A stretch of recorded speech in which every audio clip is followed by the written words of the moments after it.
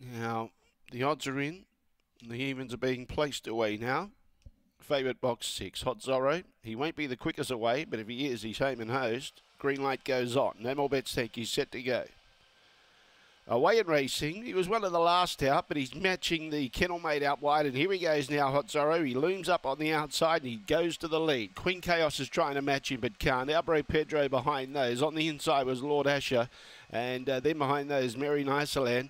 Hot Zorro in front, leads by a length and a half. Coming at him again was Queen Chaos, and on the inside, Albro Pedro, but Hot Zorro too quick. As expected, beats Albro Pedro. Third was Queen Chaos. Fourth placing was Lord Asher. And Mary Niceland at the tail end of the field. It's gone very similar to what he did last time. It's around 22.40. No pain for favourite punters with Hot Zorro. Got that very good explosive speed after about 20 metres. And put himself on the outside of Queen Chaos and put her away. 22.37 the time. 682, the judges' numbers, 682. Fourth goes to